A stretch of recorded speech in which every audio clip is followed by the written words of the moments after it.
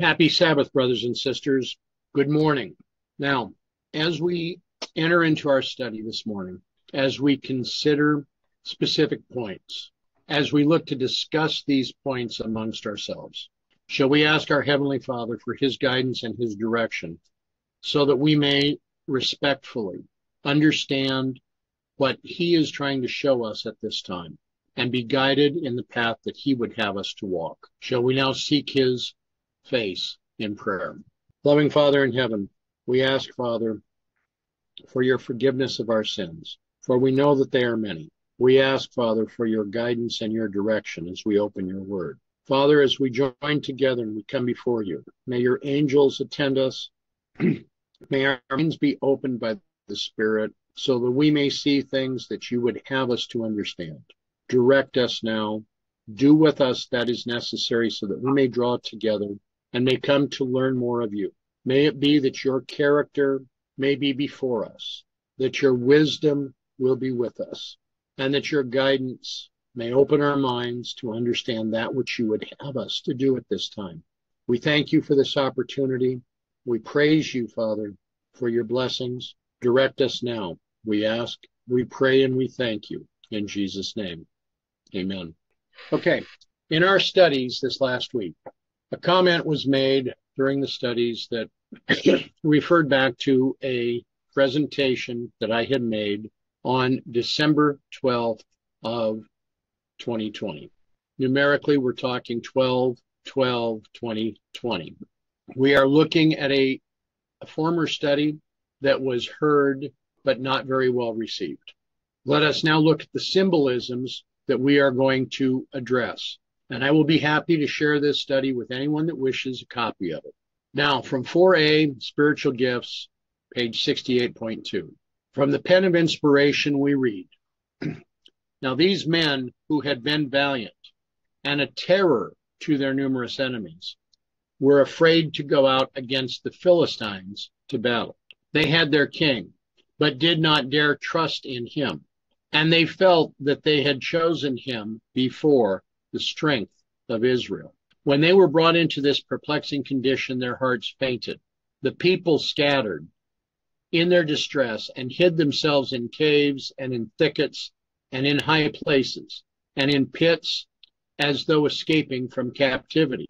Those who ventured to go with Saul followed him trembling. He was in great perplexity as he saw that the people were scattered from him. He anxiously awaited the promised coming of Samuel, but the time expired, and he came not. God had designedly detained Samuel, that his people might be proved and might realize their sin, and how small was their strength, and weak their judgment and wisdom without God. Symbolically, what are we looking at here? What do you think we're looking at? Well, symbolically, What is line is this? Or okay, I'm going to go out on a limb. I'm not trying to be obtuse. I want you to take a look at this. I want you to consider this. And if I'm wrong, I want you to tell me. I think this is the movement after July 18th of 2020. Okay. So what symbols would tie that together? When July 18th happened, what happened to the balance of the people that had been following FFA? Is scattered, fell off. Exactly. Okay, so who would Saul represent then? Who would the Philistines represent? Is it possible that Saul is representing Jeff? Well, yeah, that's possible. Now remember, you just can't guess at it, though. I'm not trying to guess at it. I'm putting forth a premise, either to be proven or laid aside. Now, Signs of the Times, August 3rd, 1882. It was not until the second year of Saul's reign that an attempt was made to subdue the Philistines. The first blow was struck by Jonathan, who at the command of his father attacked and overcame their garrison at Geba. The Philistines were greatly exasperated by this defeat, and they made ready for a speedy attack upon Israel. Saul was now aroused to the necessity of immediate action. He caused war to be proclaimed by the sound of the trumpet through the land. and also issued a proclamation calling upon all the men of war, including the tribes across the Jordan, to assemble immediately at Gilgal. This summons was obeyed. Right. So this is 1 Samuel chapter 13 that she's referring to when she says it was not until the second year of Saul's reign that an attempt was made to subdue the Philistines. Right. Right. Okay. Any question about that? Well, one of the things, just from a chronological point of view, and Stephen would know this, is that there's dispute about that verse in 1 Samuel 13 verse 1, but Ellen White's quite clear that it's talking about the second year of Saul's reign, and so it's going to be early in Saul's reign, and this relates to the 400 years dealing with that Ellen White talks about with. What is it, Stephen? The 400 years for the Amalekites, the children of Amalek? Is that what it's about? That we date, Stephen? In other words, the Amalekites' time of probation? Yeah. Sorry, you speak to me? Yeah. So that 400 years of the Amalekites. Yes. That connects to this history here, right? Yes. Okay. So anyway, I just wanted so the symbol here that when we're dealing with the second year of Saul's reign. Now, which year in Saul's reign? Is it going to be the fourth year of Saul's reign that the 400 years would end? Is that what we had decided? Well, I'm thinking it's after that. I think it's the 10th year. So it's the 10th year that the 400 years would be, because you're going to start the 400 years in 1493 or 1492 BC? Just check here. See, I have it the same year as David is born. Okay. Is when I think it happened, going from what Ellen White and the Bible really. Okay.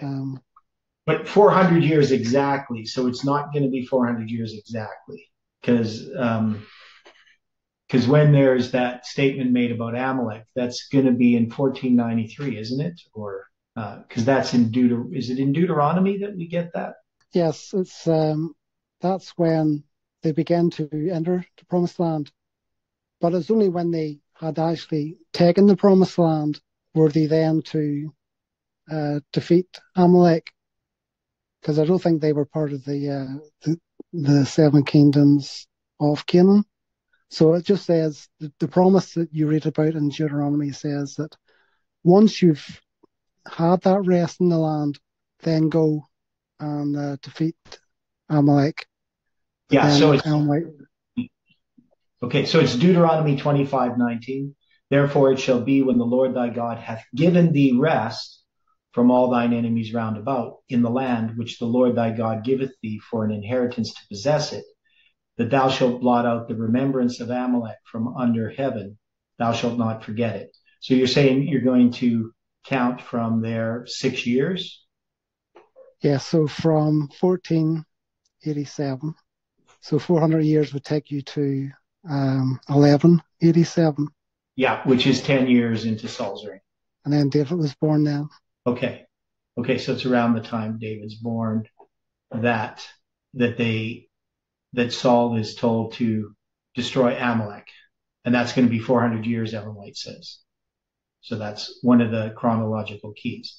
Now, then the question is, just because I'm trying to answer this question, as far as the symbols, how would we use the 400 years as a symbol connected to this movement? Is there any way that we've ever done that? Well, prophetically, it's 144,000 days. But okay. It's also interesting in connecting that 400 years. That means that Saul's reign would have begun about 390 years into that 400 years of the Amalekites. Yeah, correct. So if this is we have the 390, and then we have 1 year, right? So 391, and then it's his second year. Does that make sense? Yeah, we'd have 391 years into that second year, so we could easily have the symbol of 391.5. Yeah. Okay. So there we have a symbol that ties it to the movement, which is what I wanted. Well, I have it 392 years. Right. So, Yeah, but you're counting a whole year because it's the second year. That's an ordinal count. Does that make sense? Mm-hmm. It's his first Yes. year, right? Okay, so that's what we're saying, and Well, that's I how think, we yeah, I think, 321.5 days. What's that? yes, okay. I thought maybe Elle might had made another statement concerning that, but yeah, she says it was not until the second year of Saul's reign that an attempt was made to subdue the Philistines. Mm-hmm. And then that was the first blow was struck by Jonathan Mm-hmm. at Geba. Now, Jonathan means gift of God. I mean, it's the Hebrew or gift of Jehovah. My name Theodore means gift of God. They're sort of related names. One's Greek, one's Hebrew. Mm-hmm. So I don't know if that's significant there. Okay.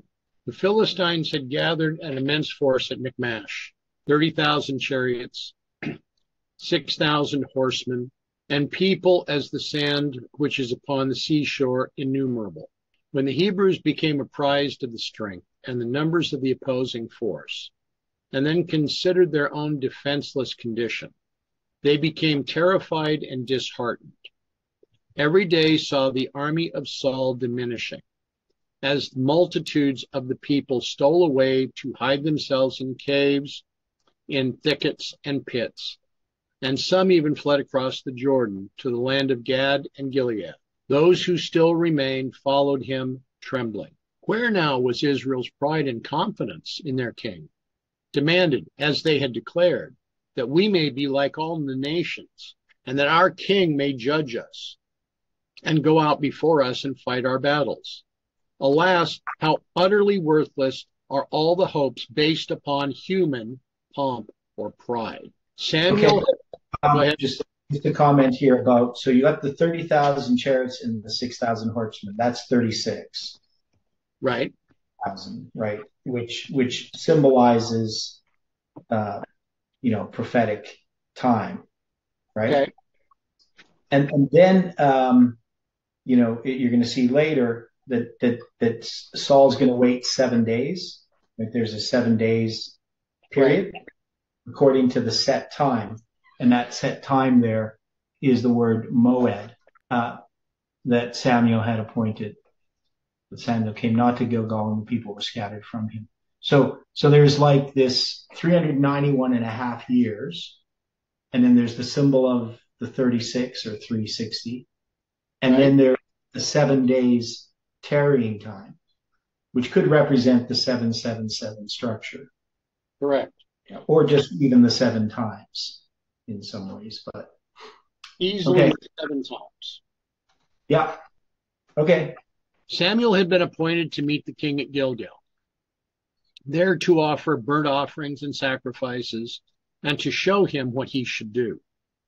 The prophet did not arrive within the allotted time, and as Saul saw their dangers increasing, and the hearts of the people failing for fear, he became impatient. Instead of resorting to prayer and humbling his soul before God, he determined to do something himself to relieve the difficulties of the situation. Now, after July 18th, what happened? How many within the movement resorted to prayer?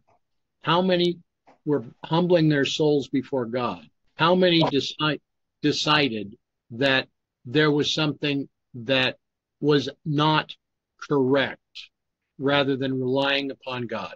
Well, we don't know how many people spent time in prayer or anything, but definitely the actions were not, they were to try to do something, right?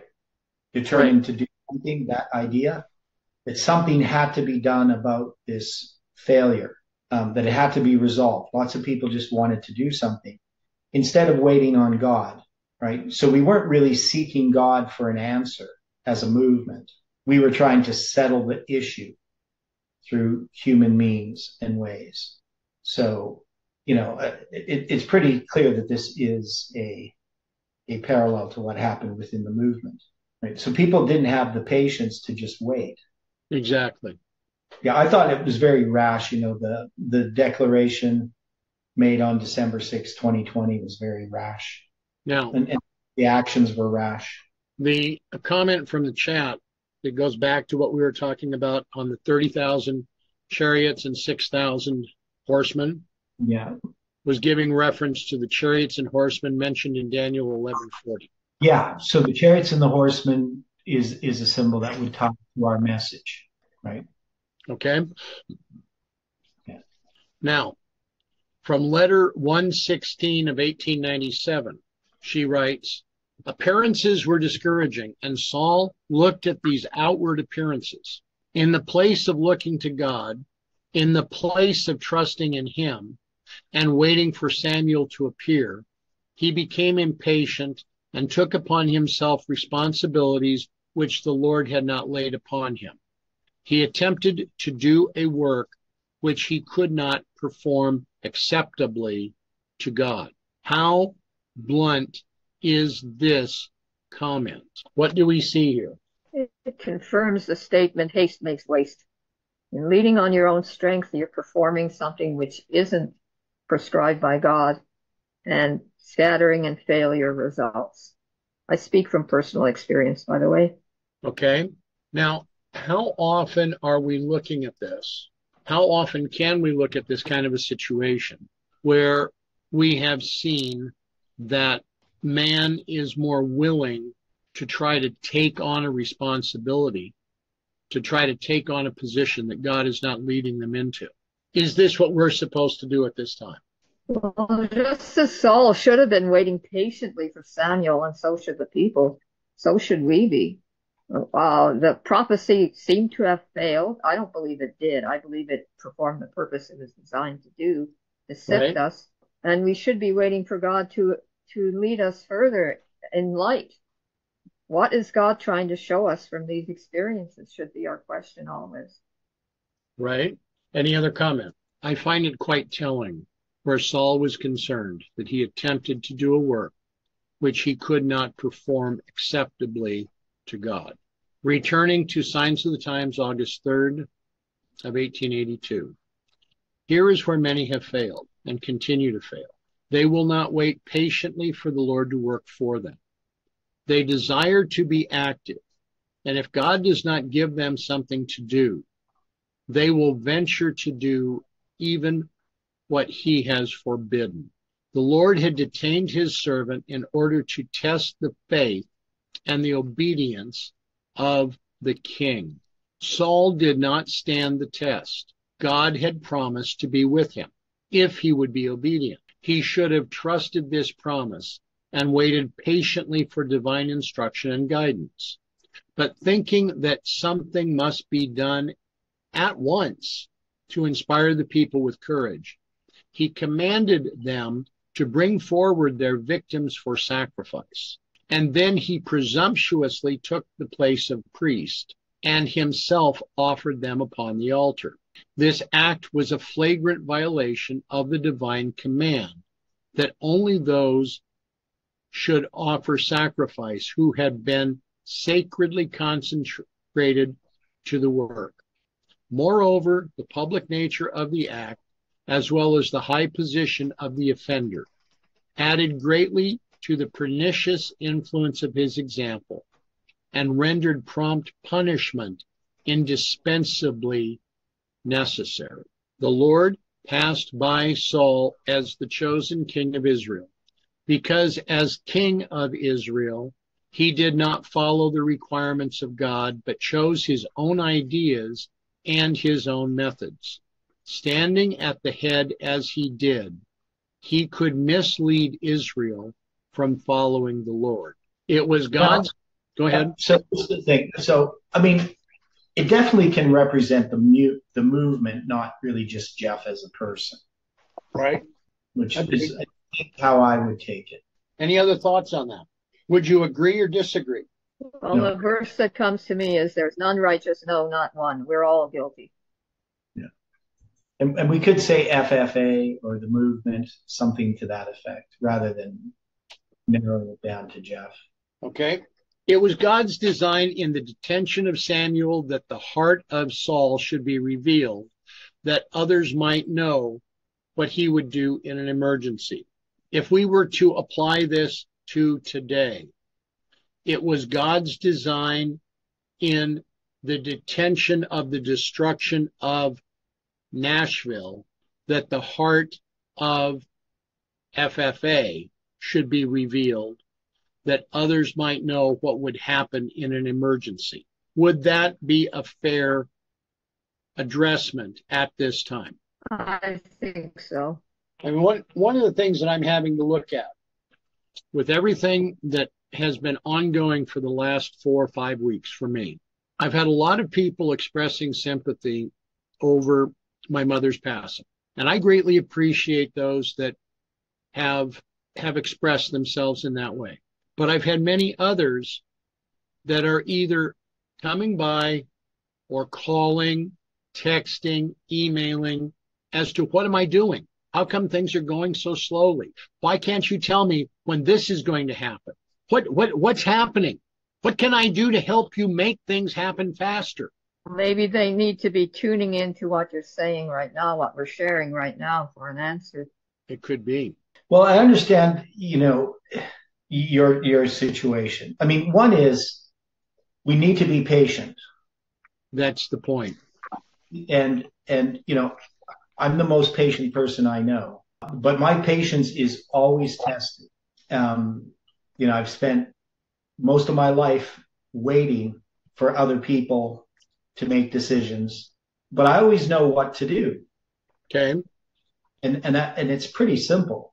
You do the things that are before you that you have control over, and the things you don't have control over, you leave in God's hands. Right. That's the way that I've lived my life. I know what my present duty is. I don't know the end result of anything. So those things I don't fret about.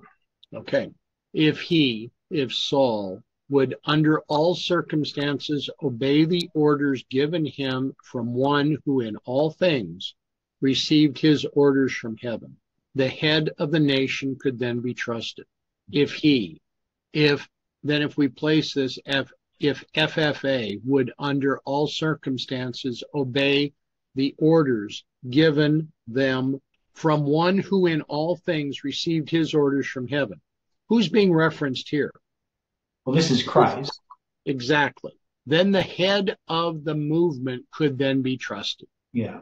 I mean, we can see it. I mean, you can bring this down to individuals too. I mean, you could say Jeff or whatever, but the reality is, I mean, there are people involved and people are acting rashly. They're not taking the time to consider things properly. And right. They've already drawn a conclusion when they make a pretense of examining something. But okay. you could put this to individuals as well, even us. I mean, I could see where, I have gone off when I wasn't supposed to and been disobedient. Mm-hmm. Right. And done something that I shouldn't have done. And if I just waited, God would have worked it out. So, I mean, you just bring this down to every individual, in the movement. Yeah. Well, we all understand. We all understand the feelings that other people had because we all had them, right? Right. The question is, what did we do about those feelings? And of course, every person has to answer that themselves.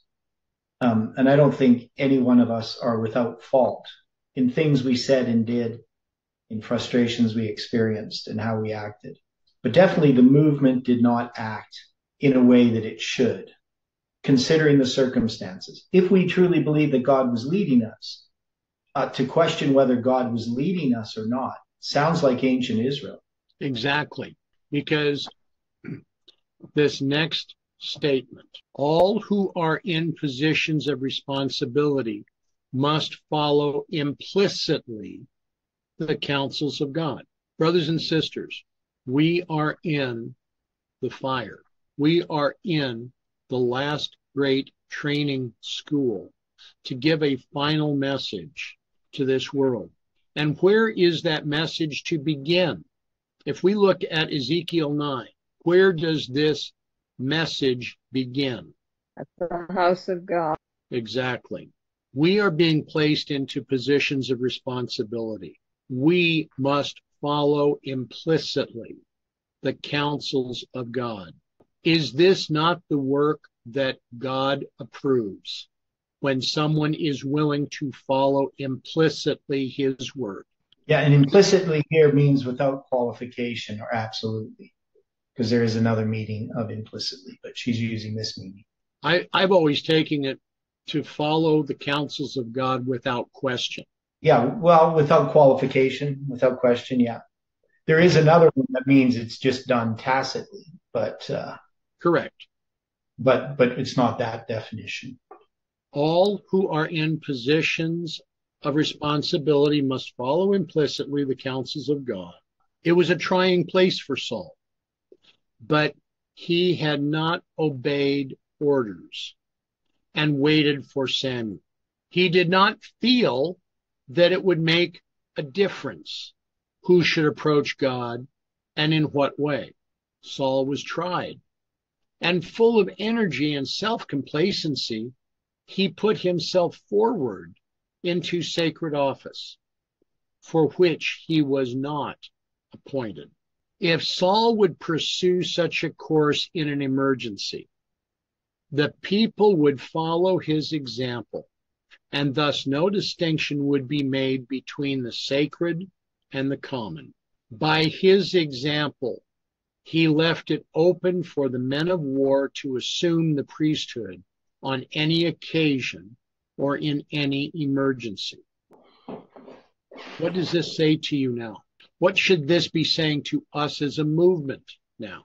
Are we to go off based upon our feelings, or are we to follow God based upon his principles? Well, his principles. So the first thing that we did after July 18th that I think was good is we spent time studying. Yes. Right. We reviewed a lot of things.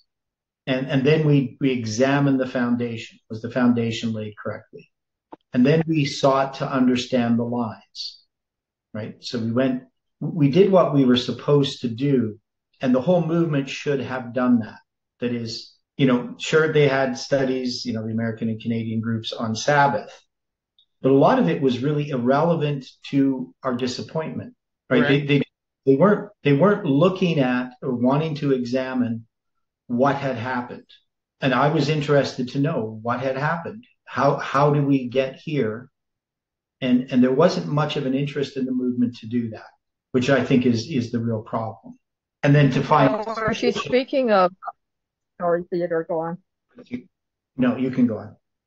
I'm looking at by his example, of Saul's example, he left it open for the men of war. These are soldiers who are slaying people to assume the priesthood on any occasion or in any emergency. So just haphazardly take whatever role you want.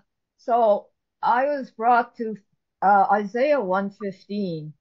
And when ye spread forth your hands, I will hide mine eyes from you. Yea, when ye make many prayers, I will not hear. Your hands are full of blood. That's the problem with assuming roles we're not supposed to assume. Right. Are we to take on any role that we decide is necessary when an emergency comes?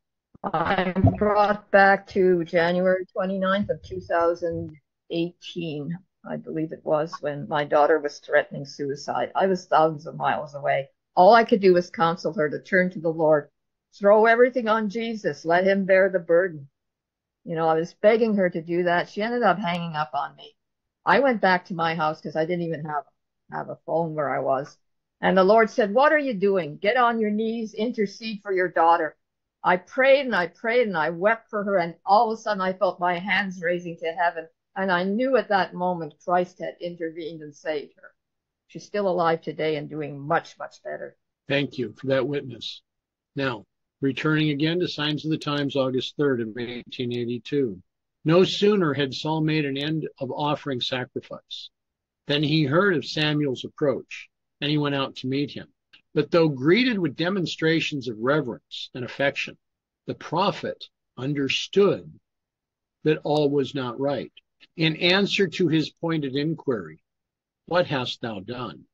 Saul endeavored to excuse his own course by depicting the terror of the people and the danger of an immediate attack from the Philistines. But the prophet returned the stern and the solemn answer. Thou hast done foolishly. Thou hast not kept the commandment of the Lord thy God, which he commanded thee. For now would the Lord have established thy kingdom upon Israel forever. But now thy kingdom shall not continue. The Lord hath sought him a man after his own heart, and the Lord hath commanded him to be captain over his people, because thou hast not kept that which the Lord commanded thee. 1 Samuel 13:13 and 14. Saul's transgression proved him unworthy to be entrusted with sacred responsibilities.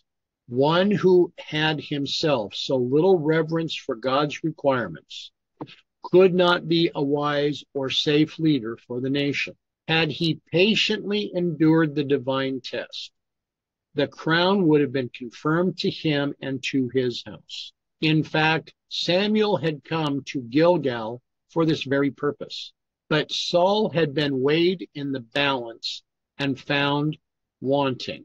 He must be removed to make way for one who would sacredly regard the divine honor and authority.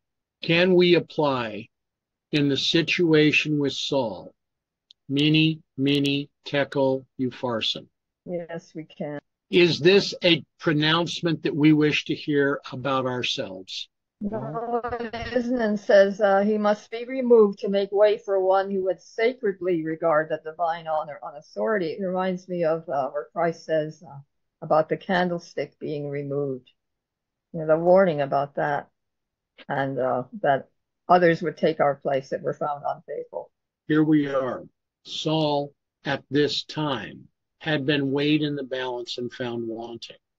Was this at the end of his reign of Israel? When was he to come to Gilgal? Was this not within the first 10 years of his reign? Continuing.